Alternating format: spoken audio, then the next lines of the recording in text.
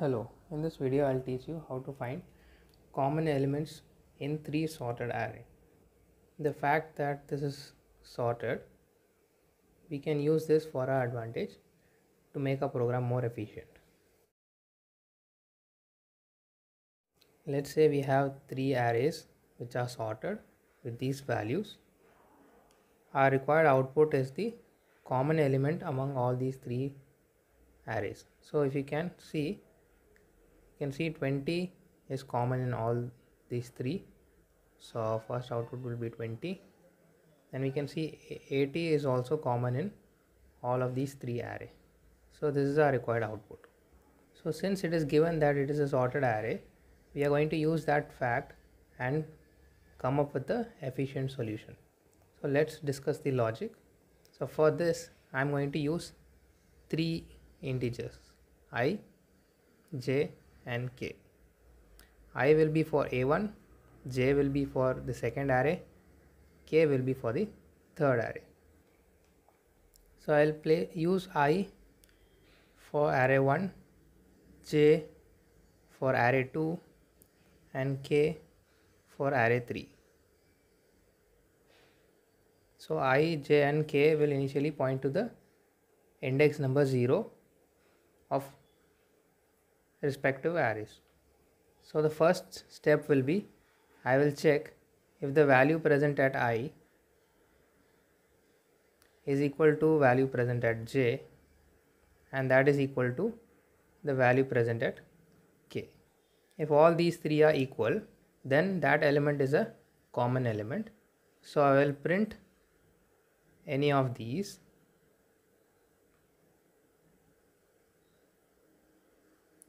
I'll print any of these and then I'll move I to the next location, j to the next location and k to the next location. So for that I'll do I plus plus, j plus plus and k plus plus. So this is the first step. What will be the second step?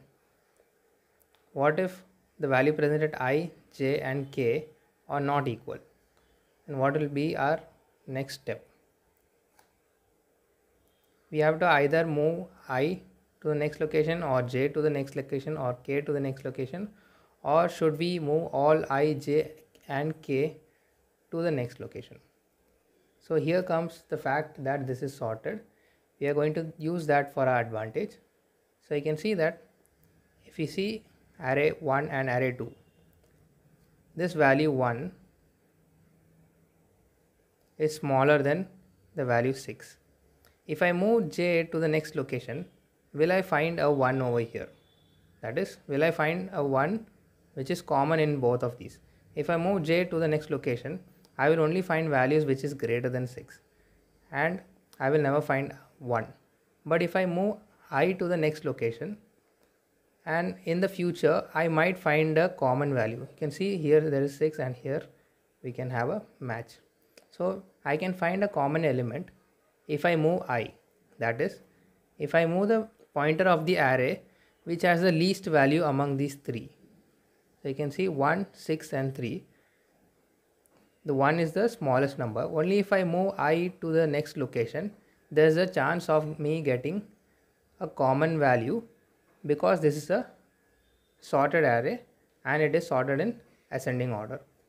So what I am going to do is, I am going to check if a1 of I is smaller than a2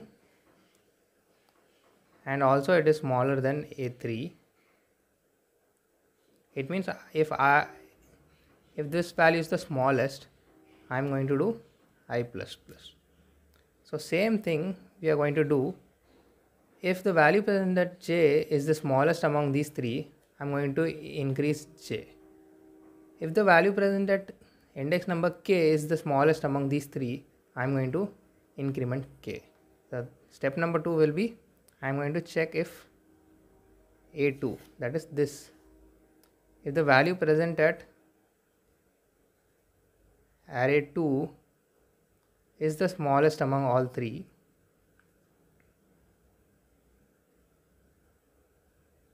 if the value present at j is the smallest, then I'm going to increment j. If the value present at A3, that is the third array, is the smallest,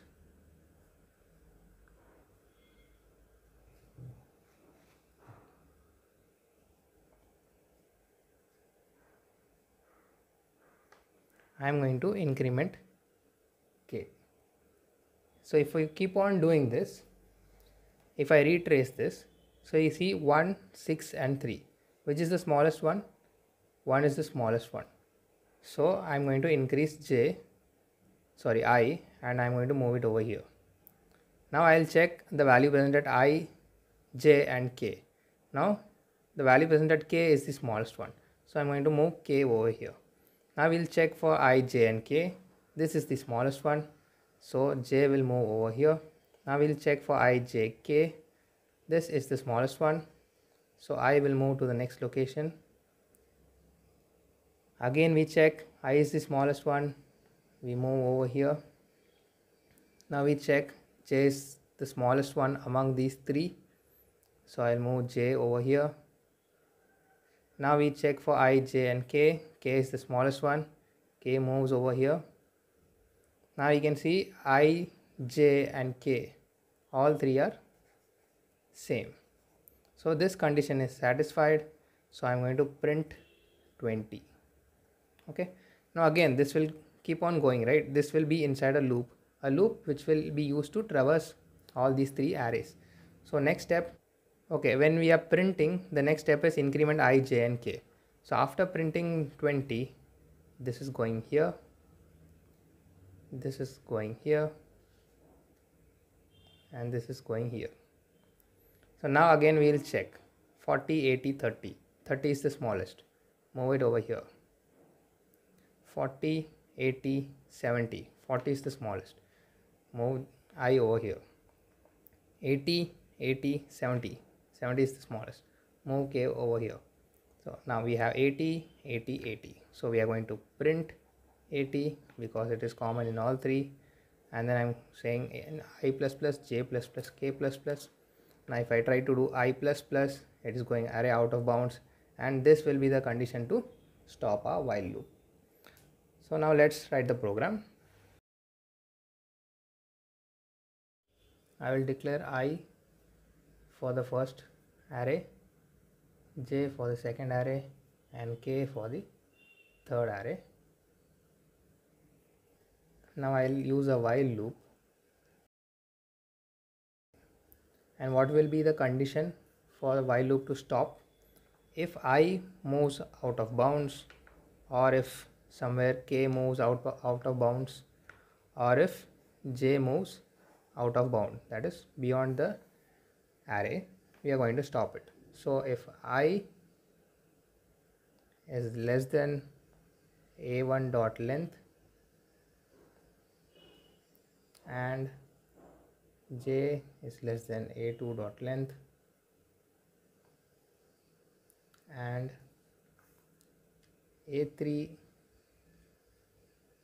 k is less than a3 dot length, then only this while loop should run. Otherwise it should terminate. Okay. So now we'll put all four conditions. Condition number 1, if value present at a1 of I is equal to a2 of j, and the same value a1 equal to a3 of k, if all three are equal, I'm going to print and then increment I, j and k.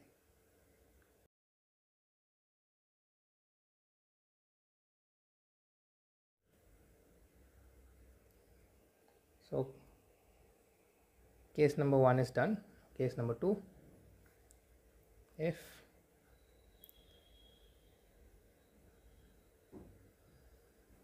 the value present in a1 is lesser than value present in a2, and also it is the smaller one as compared to the third array,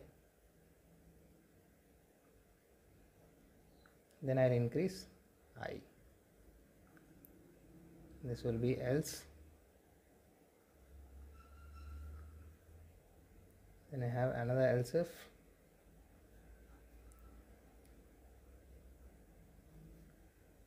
The value present in second array is less than the value present in first array and the second array.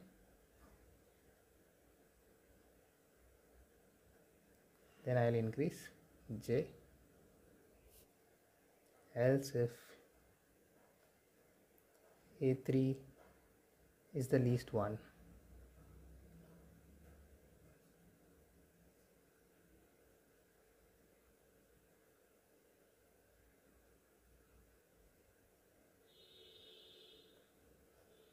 Then I will increase k.